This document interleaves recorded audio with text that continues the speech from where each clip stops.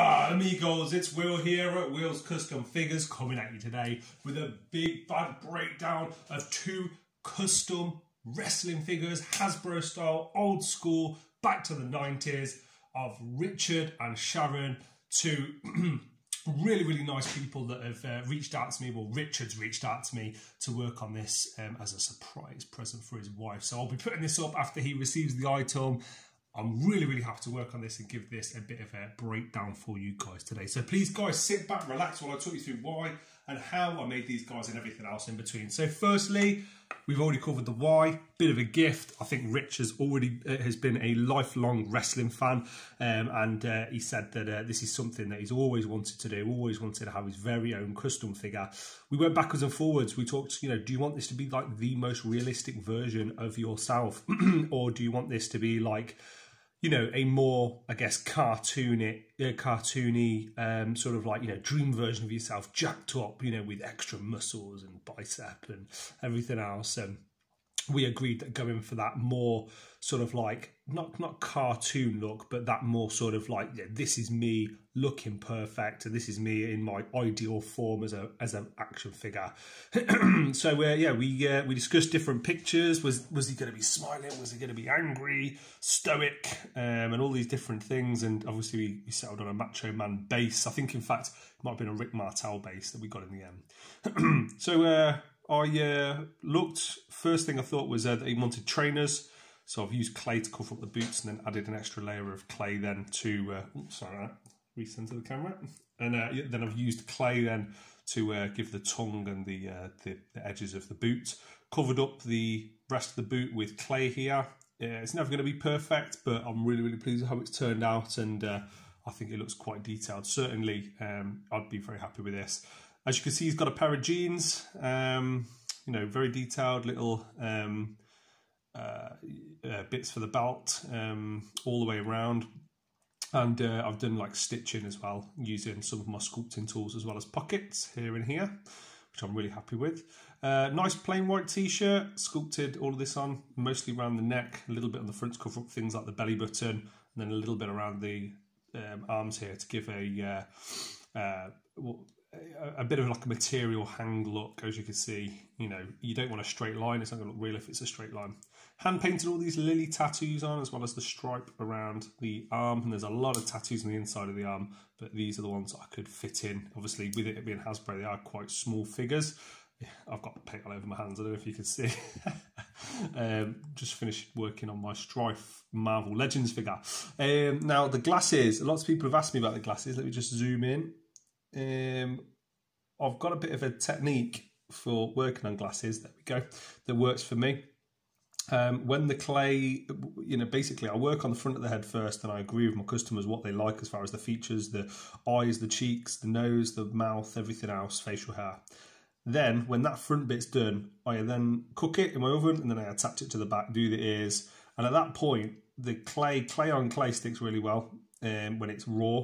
But clay on hard clay doesn't stick so well. So the front of the face is cooked without the glasses. The back of the head is raw. But luckily, being able to stick that raw clay to the ears here, pull it round, one big long piece all the way around, just to do the top bit, works perfectly. And then two separate pieces to do under here. I make sure sometimes I use a little bit of glue, but then just cut away at it. Just cut away with whatever sculpting tool you're using until the point where you're happy with it. Really happy with how the head's turned out. But yeah, enough about Rich. Over to his lovely other half, Sharon. Hopefully she likes her figure. I really try to get across as much of a feminine look on a female body as humanly possible. Now, it's hard to do, guys. This is not easy. This is a Jake Snake base, as most of you can probably tell. She's wearing knee-high boots. One of my recommendations to Rich was, because Jake's got sort of muscular arms, we probably don't want to leave her arms exposed, otherwise she's going to look pretty jacked. I've worked on a custom recently, and we went with a Ric Flair body, and the Ric Flair body was brilliant. I was really happy with the Ric Flair body, but it's just looked too muscular for a female, so we ended up adding long sleeve tops over there.